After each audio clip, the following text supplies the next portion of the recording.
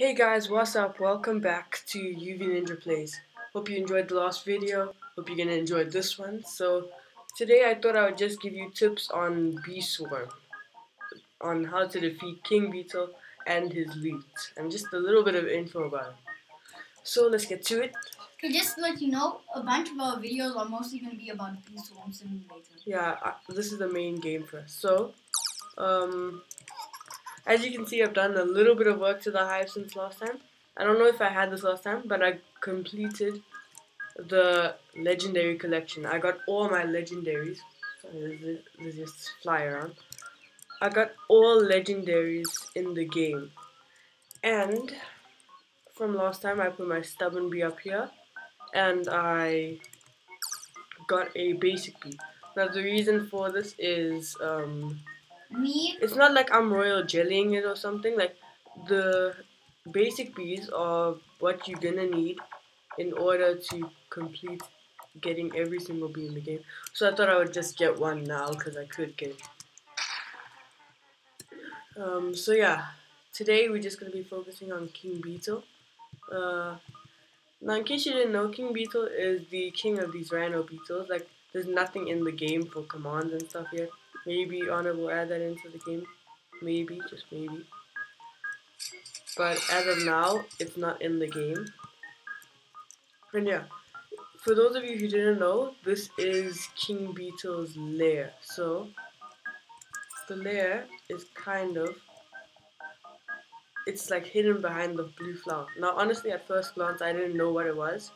And when I first came to this field when I was a noob, I didn't even see it because the blue flower, like, you can't even see it behind it. You'd have to go super far in. And if you're a noob, you wouldn't be coming to the blue HQ. Even when you come out, you see like the gate and you don't see it fully. You just see a glimpse of it on the side of your screen. So yeah, this is King Beetle's lair. Now, just a quick hint. If you are a noob or something, King Beetle has 2,500 health. So you don't suggest attacking him. And it's best if you have a vicious bee while doing it, because vicious bees do an insane amount of damage with their impale ability. It looks like a spike, and it only summons when you fight monsters. Okay, so King Beetle's in the lair right now. Now a hint, just so that you don't get hit, let's say you have the glider or the parachute. Gifted Bobby! Okay, another one! Okay, sure. Oh, you know, never mind. I've already got one. Yeah, so I've got 2 gifted ones. He's kind of showing off a bit. So yeah, you saw that spike ability, that's the impale. Now you want to be, if you have the parachute or glider, you want to be jumping around and gliding. Because that way King Beetle does absolutely no damage to you. You can see I've already done most of my King Beetle. That's because the impale ability is really good, guys. King Beetle is level 7. So you're going to need at least level 6 bees to take him out. Oh, okay. I got a new King Beetle amulet. That is good. So, King Beetle amulets, they have... I'm pretty sure King Beetle amulets have a 1 in 7 chance of dropping. And they usually give, I think, 3 buffs. 3 buffs, yeah. So, my old one is this. I'm just trying to decide, because this one has more convert rate, but I like Mushroom Field a little less than Blue Flower and Clover, because you get more field on Blue Flower and Clover than Mushroom and Strawberry. Strawberry is such an unused field in the game, I just noticed. So yeah, King Beetle amulets, you gotta keep, I already have one, and I think I'm gonna keep my old one. But they give 3 buffs, 2 field buffs and a convert rate. Also, if you're wondering how I know this, you need to check out the Bee Swarm wiki. Yes, there is a Bee Swarm wiki. Please check it out. It's, I think it's fandom branded. I'm not sure. But We'll put it down in the link below. No, we won't. But well, we might. Maybe. Okay. But anyway, I hope that's what you just a little bit about King Beetle.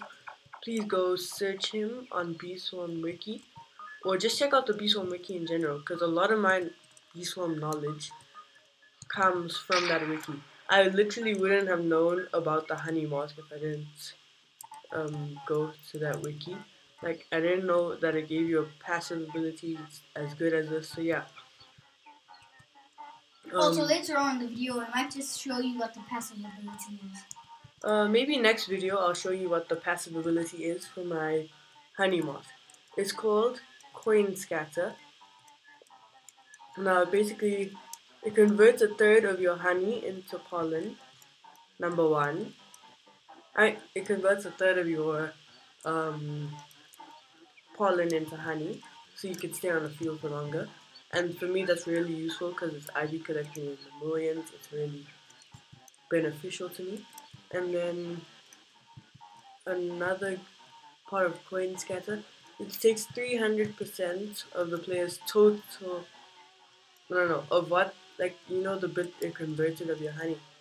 It takes 300 times that. So, not 300 times that, 300%. So, basically, 3 times that. And it scatters it around the field, and you can collect that as well as having your actual honey converted. So, it's a really good buff. You can also search that on the wiki. Oh, a sprout has a period. Yeah, a sprout has a period, so check which field it's on. It's on dandelion. Oh, okay. So anyway, guys, I hope you learned a lot from this video. Please comment below what you want for the next video, and I will see you in the next one. Good.